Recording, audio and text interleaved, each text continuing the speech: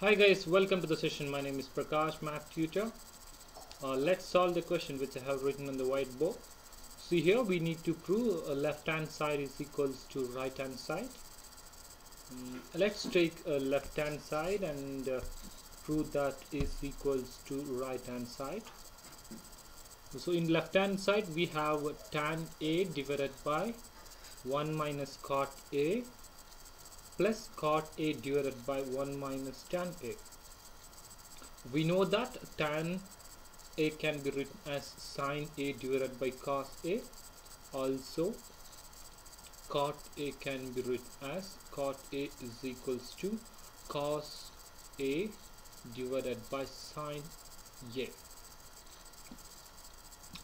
So let's take left hand side and plug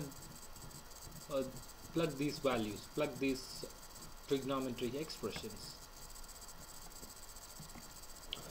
So we have tan theta, so tan A, so tan A can be written as sin A divided by cos A whole divided by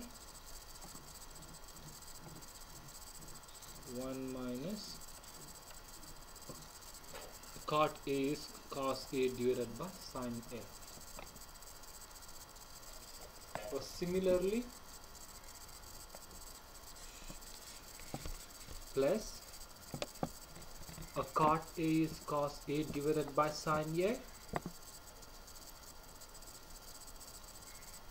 divided by 1 minus a sin A divided by cos A because it's tan A.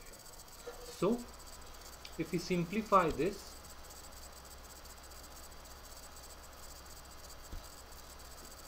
a sin A divided by cos A in the numerator, write down the numerator as it is and take LCD of a denominator, so which is we'll get sin A minus cos A divided by whole divided by a sin A plus similarly write down the numerator in terms as it is, which is cos A divided by a sin A whole divided by, and here LCD is cos A, so cos A minus a sin A divided by cos A.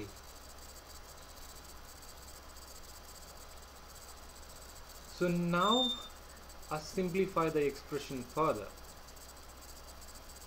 See here we have sin A in the denominator, so it goes to the numerator, so we'll get sin A sin into sin A divided by cos A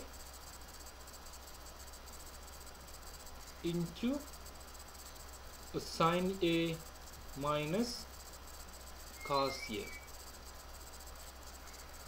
And similarly in the second term we will get a cos A, and we have a cos A in the denominator term, so this goes to the numerator, so we'll get cos A into cos A whole divided by, and that sin A comes to the denominator, so sin A into cos A minus sin A. Cos A minus sin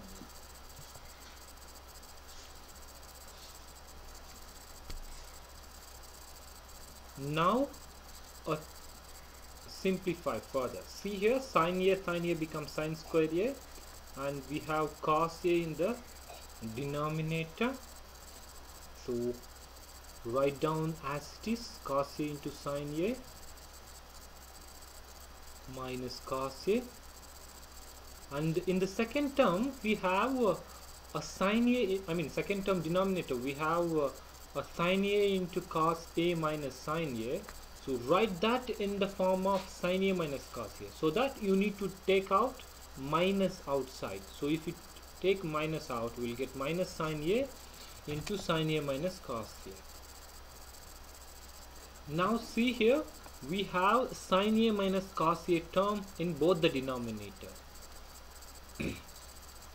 Now take LCD of and then simplify. So sine square, see here we have one minus sine A here, so this goes to the, so we'll get sine cube A divided by, and we have minus, so this minus becomes, and we'll get cos square and cos cube.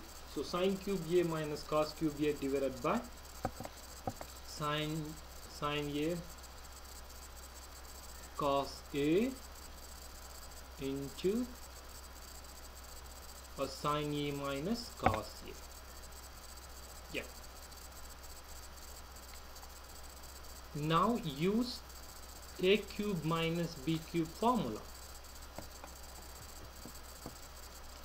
So which is A, or else x cube minus y cube formula is x minus y into x square plus xy plus y square. So we'll get sine cube and minus cos cube becomes sine A minus cos A into sine square A plus sine A cos A plus cos square A whole divided by the same denominator, which is sine A cos A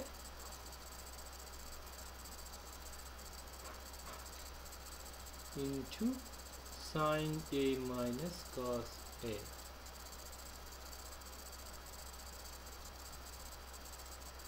Okay,